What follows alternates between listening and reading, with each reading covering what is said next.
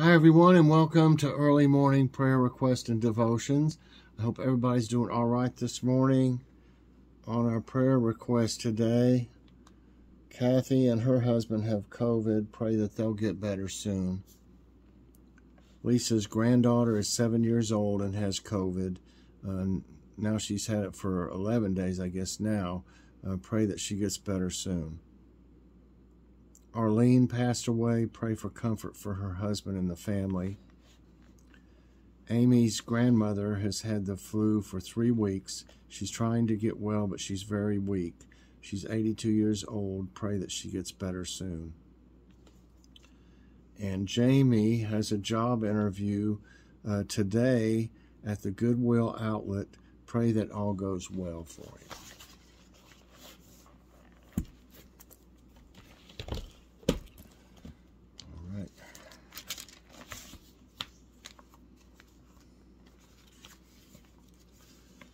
Okay, our scripture of the day comes from 1 Timothy 5, 1 and 2. Do not rebuke an older man harshly, but exhort him as if he were your father. Treat younger men as brothers, older women as mothers, and younger women as sisters with absolute purity. Okay. All right, and our devotion today is entitled Sister to Brother.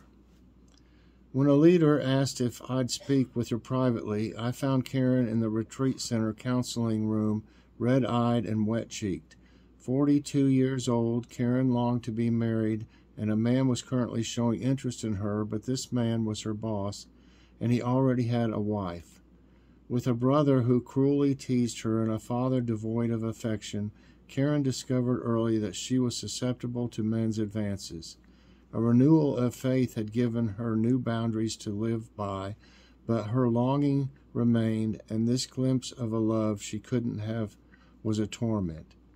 After talking, Karen and I bowed our heads, and in a raw and powerful prayer, Karen confessed her temptation, declared her boss off limits, handed her longing to God, and left the room feeling lighter. That day, I realized the brilliance of Paul's advice to treat each other as brothers and sisters in the faith. How we see people determines how we interact with them, and in a world quick to objectify and sexualize, viewing the opposite sex as family helps us treat them with care and propriety. Healthy brothers and sisters don't abuse or seduce each other. Having only known men who demeaned, used, or ignored her, Karen needed one she could talk with sister to brother. The beauty of the gospel is it provides just that, giving us new sibling to help us face life's problems. How can seeing others as your brothers and sisters help you treat them with absolute purity? How do you think Paul's advice helps both sexes to flourish? Dear Father, help me to treat others with respect and purity.